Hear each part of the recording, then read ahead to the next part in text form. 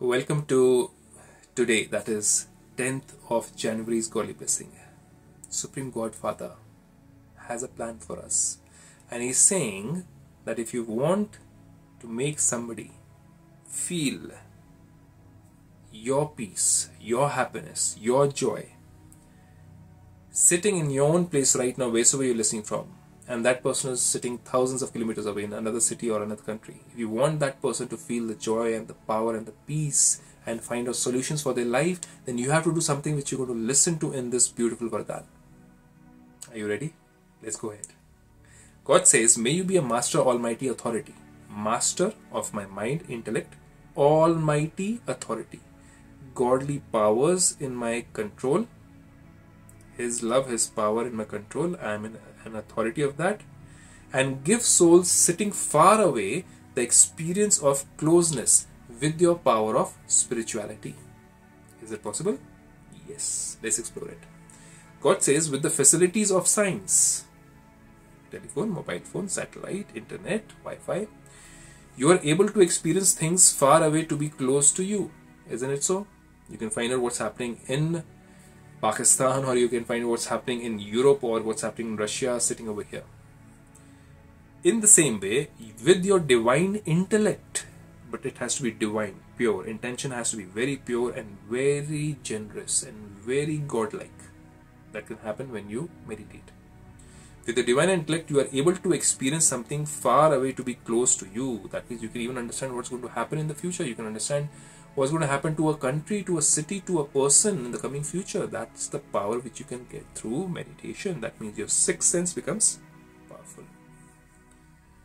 Then God says, just as you are able to see, speak to, and give and take cooperation, you are able to see, speak to, give and take cooperation from those who are with you in the same way with your power of spirituality. Now that was science. Now with the power of spirituality, that is thought power, pure, divine, you can give souls sitting far away the experience of closeness.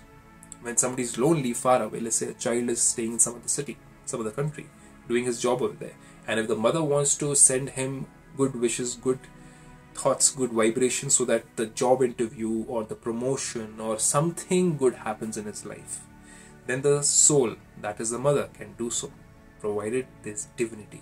And why just for the child? Why not for the whole world? If you open up the Pandora's box, then you can do it for the whole world. And who's going to support you in that? The Supreme Creator.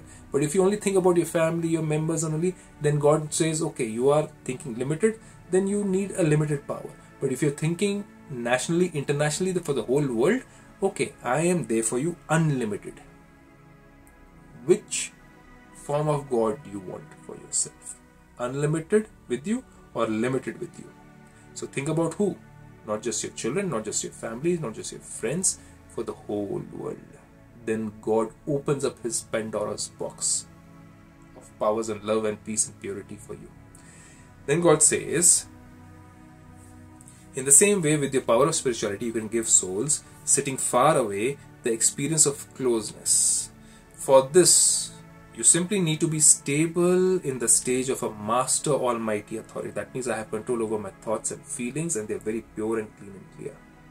And have a full and perfect stage. No mood swings. If you're having mood swings and you're thinking of sending good wishes and prayers, let's say certain religions, they preach that or teach that also. Let's pray for somebody else. And you're praying with a lot of stress, you're praying with a lot of tension, your prayers are not going to reach. Because their bandwidth is not good enough. If you're thinking from the worry point of view and you're saying, God, please help them out, God, please show my son, my daughter the pathway, it's never going to reach. It has to come from a higher frequency. It has to come from a purer frequency. A frequency of no waste thoughts. How will it happen? Who will do it? A frequency of no doubtful thoughts. A frequency of no worry. Yeah, you can have concern but not worry. There's a difference between both. God then says, in a stage of Master Almighty Authority, and have a full and perfect stage, and to make your power of thought clean. The intention has to be very clean, only then can it go. If it's for you yourself, the benefit, and you say, oh, I hope that person does that work so that I benefit out of it, it's not clean. You see, there's a difference. It has to be very pure and very clean.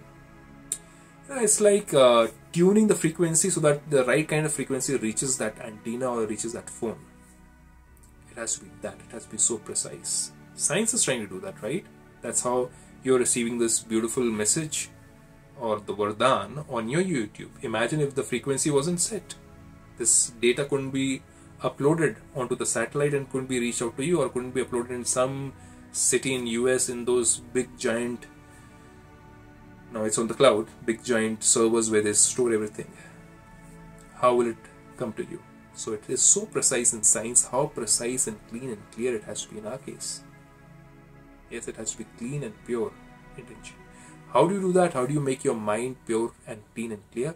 Is what you learn in Brahmakumaris by connecting yourself to the Supreme Creator, as shown over here. The point of divine light. God is light. You too can do it. With this, Om Shanti.